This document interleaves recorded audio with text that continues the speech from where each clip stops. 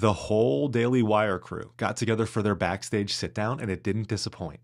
A large part of the conversation was about the growing anti-marriage movement being pushed by people like Pearl Davis and others within the Red Pill community.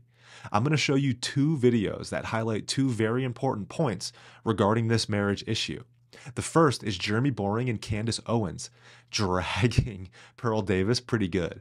The second is Ben Shapiro and Matt Walsh exposing a major problem with the Red Pill movement. This is an extremely important cultural issue. If masses of men and women are misinformed and give up on marriage and family, we're screwed as individuals and a society, and I'm going to tell you why. Let's get into it. Here's the first clip. But there's a real move on parts of the right to oppose marriage now. It's run by the ostensible red pill crowd, which, it's interesting how the meaning of red pill has evolved over the last 5 years to essentially now mean I would say anti-woman. They would say pro-man, but I think it's far beyond pro-man. I think it's decidedly anti-woman in many ways.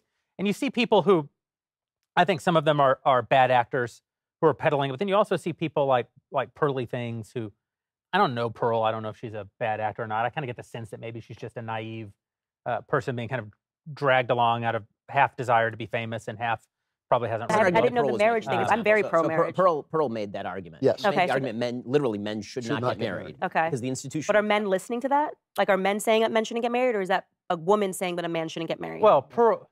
I think that there are examples of men saying it as well, but I think Pearl is sort of a prominent, one of the prominent voices. A lot of the people. But she's not married.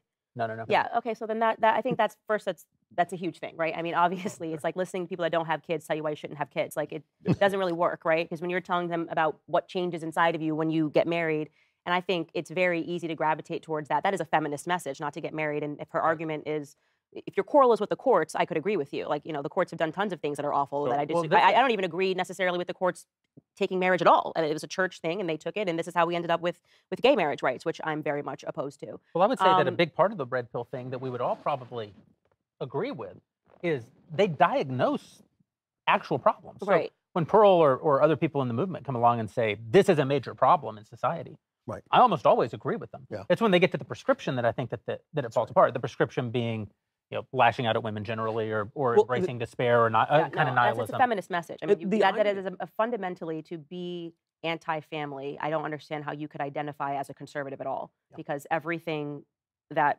the left is trying to do, every Marxist principle, every feminist principle is about disrupting, the family unit. It's what connects everything from the climate change lobby to don't have kids, the planet's going to die, to feminism, be like men, we should be like men. It's all a disruption of the family unit. And if you are now arguing in favor of something that's fundamentally Marxist, then you have to examine whether or not you're conservative at all. That would be my pushback on that. Has Candace been watching my videos? Seriously, listening to these red pill influencers giving relationship and marriage advice and recommending it not is, as like Alex Hormozy says, getting financial advice from broke people.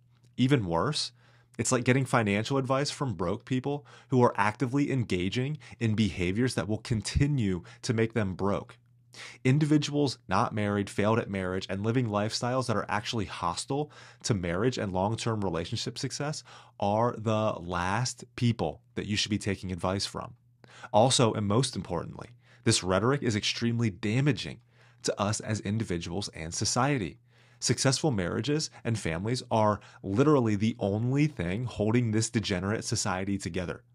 A stable, two-parent, mother and father present in the home, household, nuclear family is the best shot that children have at thriving in this world. Children who come from single-parent households have a 4-time greater risk of poverty. They're 80% more likely to commit a crime and go to jail, 75% more likely to experience teen pregnancy, 71% of high school dropouts, 63% of youth suicides happen from kids who come from single-parent homes, and these kids are at significantly higher risk of substance addiction and obesity. The nuclear family is not some political value or talking point. It's a necessity for a thriving society. Candace is right in that the most damaging aspect of Pearl and this red pill movement is that it's anti-family. And that is precisely my biggest problem with it as well. Those advocating for it truly have no idea the damage they are doing to the men who follow along with it and the women that these men prey on. Which takes us to Ben Shapiro and Matt Walsh. with the red pill, you know, and I've been in many altercations with the red. I've run afoul of the red pill crowd many times talking about these issues. And the question I've always had for them that they've never answered, and I'd love to hear an answer from any of them, is that, you know, because I agree with 95% of their criticisms, as you point out, the family courts and it's how it's stacked against men and so on and so forth. What's the other option? Like, okay, we agree with all that. So then men should just be alone and give up on their bloodline and die, and their bloodline is extinguished. Like what you are suggesting is despair. You are telling men are already feeling despair. They're feeling meaninglessness. They're feeling lost. They're feeling alone. They're feeling like everything's stacked against them. And so your answer to them is, yeah, well, just be in despair and then die. And my point is that's just not an okay answer. That can't be the answer. And have lots and lots of sex. Well, but that's sterile. That's sex. what you said. Although not as much as a married man. Right, exactly. But this is what you were saying, is that's how it turns to the anti-woman. Yeah. Because it's not about the despair. The way that you find meaning is then by disparaging the people who have victimized you. Right? In any victim-victimizer sort of narrative, when there is no actual victim and victimizer, and it has to be sort of put together artificially, then the person who self-perceives as the victim is very likely to then strike out at the person who they perceive as the victimizer. And so for a lot of the red pill men who perceive the woman, the great woman, as the victimizer, the idea is that you lash out at women by having lots of sex with random girls and basically treating them like trash. And it's okay because they said that it's okay with them, but I've never understood the argument that it relieves you of responsibility for treating a woman well just because the woman has consented to be treated badly. It comes down to it. These are the most important questions for men to consider. What's your end goal? What type of life do you want to live? Should you give up on finding a wife, having kids, and the opportunity to build and lead a family? Sure, there is risk in getting married and having a family, but have you considered the risk of not? Are you sure that you don't want to experience what it's like to be a father and have a son or a daughter? Are you sure you don't want to experience that type of love and how it changes you? There are moments that you experience with your son or daughter, with your kids, memories gifted to you that you cannot find anywhere else in human life. Do you want your kids to thrive in this world? Do you want to experience the deepest relationships that this life has to offer that outlast your career or financial success? When it all comes down to it, you get one life. And how do you want to have lived? Andrew Tate said provocatively that he doesn't believe in depression because it doesn't serve him and the type of life that he wants to live. Well, there are those of us who don't believe in divorce. My wife and I don't believe in divorce. It doesn't exist for us. And I don't care what the government says about marriage or what the laws are or what they try to incentivize me or my wife with. Divorce isn't an option. We answer to God and build and raise our family and lives according to those terms. And guess what?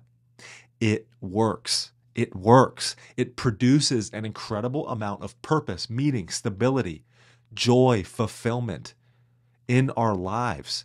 And it is best for our children, community, nation, and humanity. This is what I mean by it works.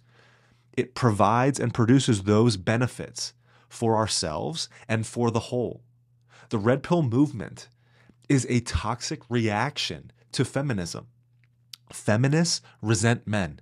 Red pill men resent women. A feminist has never met a good man, like a red pill man has never met a good woman. Red pill men attract and prey on damaged women, like a feminist attracts and preys on damaged men. How is it not obvious that this red pill message and movement is one of bitterness that leads to despair and loneliness for men long term? It also leaves women hanging out to dry. Don't fall for it. It's a lie. And there's a better way. And that is what I'm laying out here on my channel.